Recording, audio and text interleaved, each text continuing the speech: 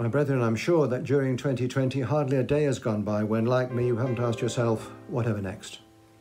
Within Freemasonry, at least, we have the reassurance of the support and encouragement of our brethren and the hope and expectation of meeting together again in a way that we all enjoy so much. When that time does come, we'll have much to catch up on, and we'll certainly organise a suitable party to celebrate it. Above all, while always following the guidelines, do keep together regularly in whatever way suits you best. And remember that your lodge does not just have one almoner, we are all almoners, with everything that implies. I include in this the need to keep in touch, especially with our newer members and with our prospective members awaiting initiation. Surely at the start of their Masonic career, we must want them to see Freemasonry in the best possible light, and our widows too have the same reasonable expectation.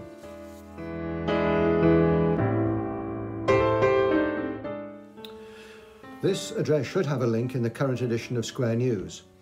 And on that subject, I can't thank enough our retiring Provincial Communication Officer, Jonathan Swift, and the editor, Andy Philpott, and the whole of the comms team for working so hard in producing this excellent newsletter for our enjoyment every Monday. Jonathan, thank you for everything. You should be very proud of what you have achieved, and it's been a great pleasure working with you. Brodie Swain succeeds Jonathan as our PCO. He is a rare talent, and I know that he will do great things for us, and we all wish him well. We also said farewell to our Provincial Assistant Secretary, John Humphreys, after no less than 10 years being fully committed to that job in support of 3 Provincial Grand Secretaries, and also a Secretary of the 2022 Festival Committee. Huge thanks, John, and we're all looking forward very much to see you installed as Master of the George Taylor Lodge in due course. Chris Johns has agreed to be our Acting Assistant Secretary. I know that he will enjoy working with Ian too, and I thank him very much for his support.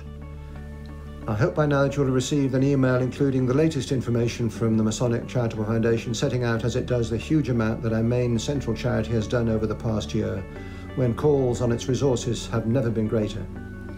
Last year, it supported Freemasons and their family members with grants totalling £12.3 million. And I've seen at first hand the determination of the MCF to make an impact on our local communities on behalf of Freemasonry. The first tranche of £1 million enabled £100,000 to be donated to carefully selected charities throughout Worcestershire, Staffordshire, Shropshire and Warwickshire, and the second series of grants is, as I speak, being prepared with a further £2 million to be donated between now and June next year. There are 3 themes, and the first donation to homelessness and rough sleeping charities will be made by Christmas. You're entitled to feel extremely proud of this. I needn't remind you of the fact that our 2022 festival is one of the main ways of supporting the MCF and enabling it to do these great things. Not surprisingly, its income has slowed dramatically this year. I'm sure there is money in many lodge charity accounts waiting to support charitable aims, and I would ask you please to use that resource to donate to the festival now when it is most needed, and for individuals to reconsider making or even increasing regular giving pledges. Commitment to regular giving now and up to the end of 23-24 will contribute to the 2022 festival total. All lodges should now have access to the QR code on all correspondence, which makes donations to the festival extremely quick and easy. In summary, the total given and pledged as at the end of October was nearly £1.3 million towards our target of just over £2 million. The increase in October being about £10,000. Patrick Firminger and I thank you very much for that. It is a great achievement already. At the moment, I do not now propose to extend the festival beyond 2022, so please do what you can to support. The Provincial Secretary, Treasurer and Masonic Hall executives are all working very hard to ensure that we are fully ready when Freemasonry in Worcestershire returns to something like normal. Everything needs to be ready when that happy day comes, and we need to have the resources in place so that we do not fall short.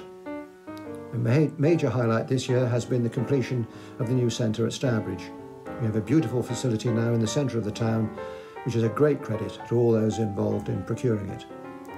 Sadly, the centre at Dudley closed its doors for the last time. Dudley is one of the cradles of Worcestershire Freemasonry, and it would be nice to think that meetings might return there one day. Major improvement works are proceeding at King's Heath, and I thank all those who are showing enormous commitment to that demanding project. Extraordinarily, the annual meeting of Provincial Grand Lodge this year took place under Rule 6 at Kidderminster on the 2nd of November, a dramatic contrast to the events of 2019. Living in Tier 2, as I do, it meant that I was unable to attend, a huge disappointment, as you can imagine, not having missed a provincial meeting, I think, for at least 40 years. I'm very grateful to my deputy who chaired the meeting and conducted the essential but formal business successfully. And I have to thank Stephen for his ongoing great support, and also that of the incredibly hard-working assistants, Patrick Firminger, John Crowther and Michael Dykes.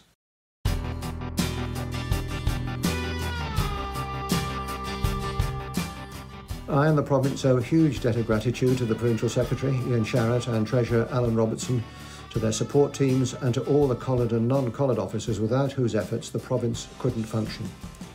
Last year's acting officers had a year that was cut short, and I'm very sorry about that, but I sincerely thank them for their excellent work and the pleasure of their company. On the 2nd of November, the appointment of acting ranks, past ranks and promotions was confirmed, and I congratulate them all, of course, including the new wardens of the province, Stephen Middleditch and Mark Gunton.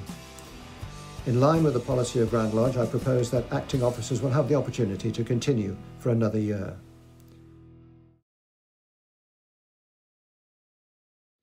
A number of much loved and respected brethren have passed to the Grand Lodge above, and we mourn them deeply. At the soonest opportunity, we will hold a memorial service with the opportunity to say a proper farewell to them.